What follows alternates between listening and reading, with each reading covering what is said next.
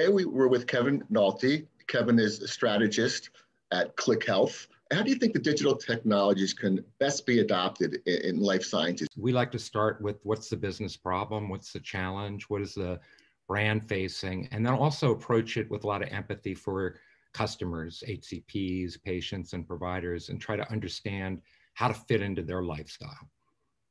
Where do you see 2021 trending?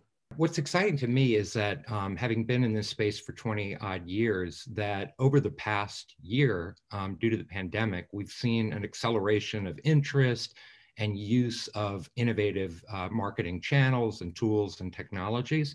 In many cases, our clients have already had these resources available to them, but just weren't taking full advantage of them.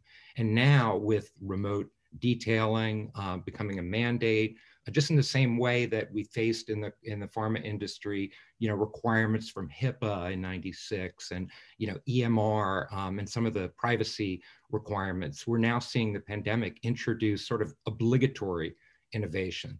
And so that can be across the board, from the way that we engage with patients, because they're changing the way that they engage with digital and with their own healthcare professionals. It's changing the way that sales reps engage with their customers. And also it's changing the way that doctors and other doctors are engaging, in the sense that we're no longer seeing these large national meetings. It's moving to virtual congresses. And I think that's one area of explosive change. We're learning new ways to do this. Do you see a new normal? Yeah, I do. I think that we'll go back to some of our old ways, but my hope and expectation is that some of the changes we've seen over the past year are here to stay. Things that have really improved healthcare, like remote consults, more seamless interactions between doctors and patients. The sales reps want to get back to meeting in person because that's always more effective. But HCPs are showing in research a preference toward digital consults, especially with a scientific exchange behind it. What do you see as the catalyst for adoption of digital tactics in the mental health field?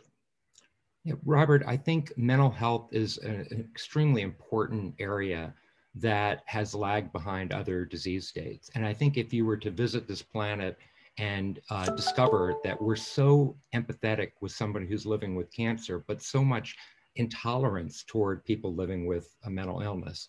And I think now with on the R&D side, where we used to sort of rely on something spilled in a lab that happens to work for depression, we're seeing a lot more R&D. And on the commercialization side, historically, people living with mental illness are not good about tracking their symptoms, tracking their behavior, just like any disease state. But it can be painful to just constantly remind yourself that you've got a mental illness. What's wonderful now is that wearables and trackers are becoming so passive that somebody can go into their next doctor's appointment armed with data about how they've slept, their exercise, their fitness, and that's fairly effort-free. And that data can be really valuable to triangulate data points and determine how not just medical interventions, but overall wellness can improve outcomes.